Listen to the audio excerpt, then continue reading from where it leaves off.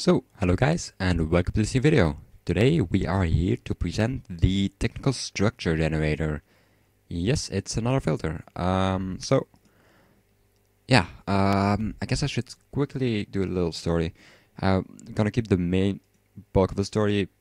Maybe there will be a couple of corrections at the end, but the main bulk should be in another video. Maybe I'll make like Reflex episode 6 and have some talky bits right there, but I don't want to turn this MCEdit filter video into like a 15-minute talk. Yeah, that's gonna be that anyway, but I just tried not to. Just simple explanation, of course. I'm more lazy. I've been more lazy than usual for some reason, and yeah, I've just not been getting anything. Not anything, but I've done very little in the past month, and I haven't uploaded anything in the past month and a half. So yeah, I want to change that, but I hope I can. It's just a motivational issue, and yeah, but that's not very important. The main reason though I want to make this video before any other videos is that for the subscribers may have seen the contingency application video I made back in October. So that was like 2 videos ago or something, or 3, but it was a long time ago, and I really had to make up for that without putting too much videos in between, because a lot of people seem to have been confused with that like huge witch farm. And guys, that was just a big joke. I play with the contingency and conspiracy guys weekly, and that the whole video was basically just an inside joke to Vibrator and MicroMacComp and just a bunch of people from there. Speaking of MicroMacComp, I got to that in a second. I first want to finish the story. So everything you saw on there, not everything, but of course the witch spawning was just done using this filter, which I got to in a second, but it's just a filter. I didn't actually find a legit witch hut bug, which was just freaking huge, basically. Nope, that was fake. But of course, like I didn't mod Minecraft or anything to do that. I just messed with the MET data with this filter, and I think that's the contingency application video out of the way. So let's get to the reason I made this filter. I may already have thought of it in the past, I don't really know, but back in September I got 2 suggestions. First from Noerdy. He wanted a filter so he could easily build wither skeleton farms without having to look for a nether fortress and that kind of mess. He just wanted a big binding box where wither skeletons can spawn, which makes sense. So yeah, that's when I thought of making the. Well, that's when at least was really thinking of making it before. I'm not sure, maybe. And then Spock, like a week later or something, funny enough, independently suggested that he wanted to make making witch farms easier. Let me see. Okay, kill that guy. I hate those things. And yeah, so that's why we got a witch. Why I also had the witch farm functionality. I was just like, well, we also got ocean monuments, so let's just make a full filter out of this. I suppose, yeah. That's basically the story. I won't get into the details. So yeah, thanks to Noerdy and MicroMacComp, aka Spock, aka Spohnicus, youtube.com/MicroMacComp. Yeah, that is that. And I think we can get into the filter itself. Maybe I'll do some corrections later on, but I just want to get this out of the way quickly. So, the content. This filter generates what I would like to call a technical structure, which basically is, for some mobs, you probably already have noticed that they don't spawn everywhere, like witches. Like, they do spawn everywhere, but only at very low rates. And whereas in witch huts, they only spawn. And yeah, you can make use of that, of course, to make witch farms and stuff. But the main issue, of course, being that you have to look for witch huts every time you want to make a witch farm, and that's annoying. So with this filter, you can just create a binding box identical to a witch farm anywhere in your world, even on your flatland world, as far as I know. And yeah, build your farm over there without having to create a separate world for everything. And that whole mess and flying around with a red seed or whatever. Same thing for another fortress, but I'll get to that in a second. So now, if you want to build a witch farm, I will get into the spawn conditions. They're actually pretty simple.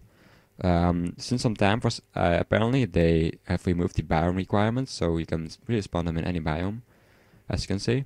By the way, it is just coincidence that this pad has less spawns. I've looked at this for a while by now, and to me it really seems to be equal.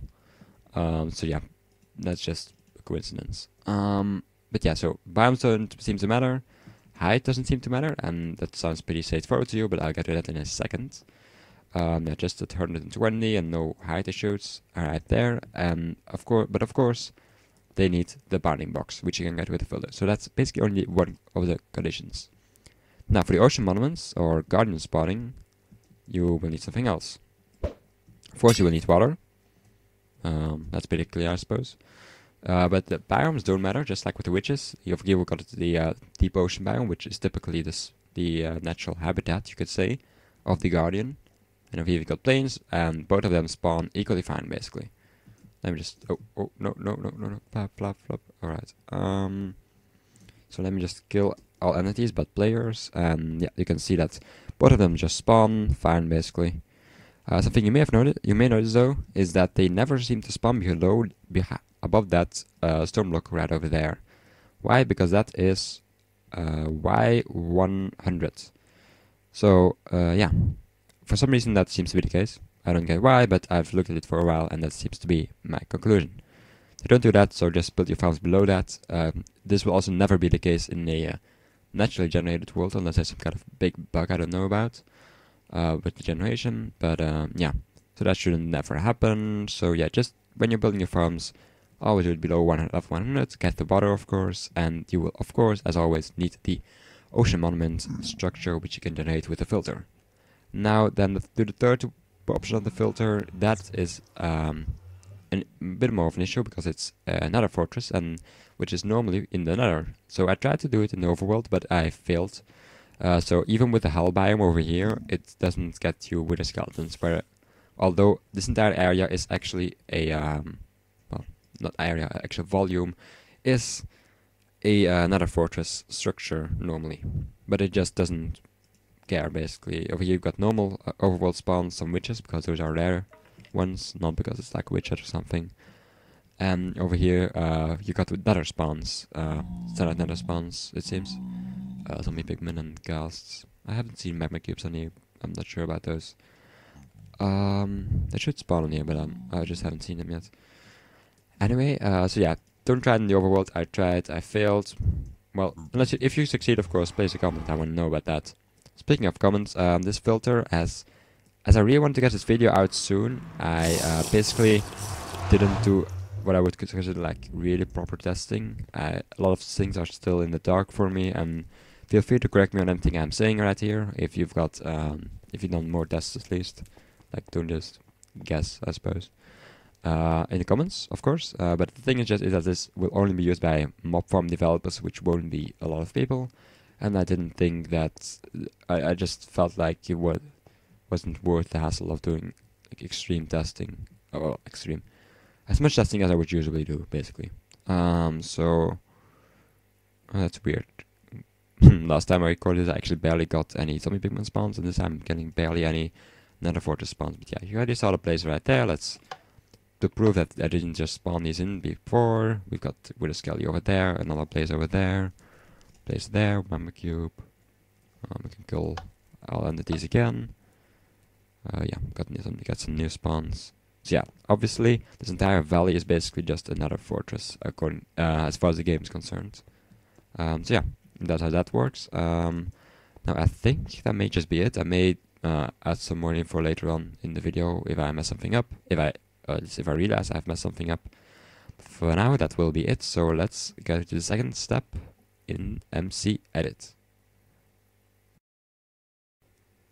So here we are in MCEdit. I am actually going to go to the overworld because yeah, in the nether I haven't really marked out the fortress clear, so that would be a bad testing zone. Also, I'm just gonna show you how to do how the filter works for one single well, basically type, which will be the witch hut. As for the other stuff, well, I basically explained the spawning conditions. That should be pretty clear by now, so I think it should be okay to just go from those and how to make one of those, specifically the witch hut. So, yeah, let me just grab one of those things. I'm just gonna grab these two platforms, and basically I'm just gonna copy the platforms, which will, of course, this will only copy the blocks Let's make that very clear here. It doesn't want to nudge for me. Oh, I see. Alright, we're getting the buff. Let's go for like 64. Should be good. Alright, so we're just gonna play that here. Right now this is just normal structure. I'm sorry, a normal structure. Nothing really happening right here.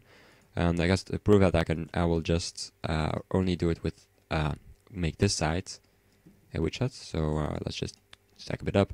Technically you only need one layer of air, but I don't really care. It's not like it makes it much more laggy as far as I know. So yeah, we're just going to go to the technical structure generator 1.0. And I know I'm talking quickly, but this video is already getting pretty long, so yeah, I hope that makes it a bit better. I just want to get it done mostly. So structure option, which you can choose between temple, nether fortress, and ocean monument. And the temple refers to the widget, of course. If you didn't know, widgets are saved just like in the same file as jungle temples and desert temples. Speaking of files, one important thing to mention: you cannot undo this with a normal MCEdit undo function. A bit of MCEdit tech here, but as far as I've read, the MCEdit undo function, what it does, it just resets the everything inside of the bounding box, inside of the selection box, to the state it was before you ran the filter, or any operation really. That's what it does when it is saving the undo, as it says that. But the problem is, if you do that, if you edit stuff outside of the selection box, you can't undo it like that. You just have to not save it. But with this, it's even worse because this actually doesn't write something to the level.dat file, which we've got opened right here with MCEdit. It actually just takes wherever the level.dat file is, and it goes out from there to navigates to the data folder of the world you are in. And there it adds some files or alters them if they already exist to add structures. And that's just the way structures work. There's no way around that. But it does mean that if you want to reverse your actions, you basically have to remove the entire file, which means you will lose all of the widgets, for example, in this case, of your world. If you do it with, if you want to reverse your ocean monument, you will have to remove all ocean monuments. If you just delete the file manually. Another way to do it is to use an MBT editor. And you could technically use MCEdit, but you would have to write a custom filter for that, basically. But there are like stuff like NBT Explorer out there, which allow you to edit NBT data manually, and that way you will be able to remove a single ocean monument structure created by the filter without having to remove all of them in your world. But really, you shouldn't care about that, in my opinion, as basically, if you're using this filter already, you should use it on your creative worlds where there normally aren't any important structures, or if there are, you can just replace them again with it using this filter, right? So yeah, with that out of the way, beware guys, this is not easily reversible, or at least not without a cost. So anyway, that's done now, and really that's it. Really simple filter. So yeah, let's go right back into Minecraft. So here we are, back in Minecraft, and yeah, I'll just quickly go back to the overworld and see how our test has gone. It's something I'm just thinking of right now. Well, first thing, we don't have night vision anymore as I removed it. But there we have it again. Secondly, I do have some command blocks running here, removing any entity which is too far away, and this is gonna get laggy. Can't type. Okay, that should be a bit better. Anyway, yeah, this is a bit too far, I think. Let me just check for a second. Creeper. Let's put it on here. Yeah. Problem is, there are some command blocks running down here, which remove all entities which are a certain radius away from here. Why? Because we may have a perimeter here, but it's actually not that. It's not big enough, basically. So, in order to be able to fly around freely, basically, I just use that. So, I'm gonna make that a bit bigger, like 100 or something. So now it will keep all entities within the radius of 100, which should actually also be okay at removing the entities over there and stuff. I think. Let's keep the creeper egg for now because I can use it as a test. Oh, but we got some spawns over here, and those seem to work quite fine. Let me just go, like the farthest edge you can go is right here. Yeah, they still can't spawn on here. A bit of an issue. Let me just get back down. I don't really intend to do everything then. And bam. Alright, so let's go over there again, but now everything should be fine. Alright, that's pretty good. If it's not, then I don't care. Yeah, see, it works fine. Perfect. Okay, so we got a couple of witches over here. And yeah, now it's going to get annoying. Minecraft graphics. Let me see if we can just remove clouds for a second. Actually, I already removed some particles a second ago. Not sure if those matter, but oh well, I don't care. It's just a video. So yeah, over here you can see I've got witches spawning. Over here we don't get anything spawning. That's pretty weird. Now let's just kill everything for a second. Kill. Oh, I am not being able to type today apparently. Kill every entity but players. We're getting some new witches, so that definitely works, but it doesn't seem to spawn more other stuff over here, basically. Oh, look, there we go. Oh, wait a sec. Dang it, I gotta sneeze, but I can't mute my mic, actually. Alright, I'll just hold it. Okay, so, yeah, we got some spiders. No witches, so this definitely isn't a witch hut, and this most likely is a witch hut if you look at the amount of witch spawns we've been getting, and no other spawns. So yeah, I guess that proves it. It works. That's how you use it. It's pretty simple, and I can't really think of anything else I have to say for now. So if I do, I will probably put it down in the description if it's important. And yeah, I think that will be it. This video is already getting way too long as it is, right? So yeah, that'll be it for this video. I hope you liked it, but if you didn't, please leave a rating. I'd like to know what you guys think, and I hope I will see you in another video.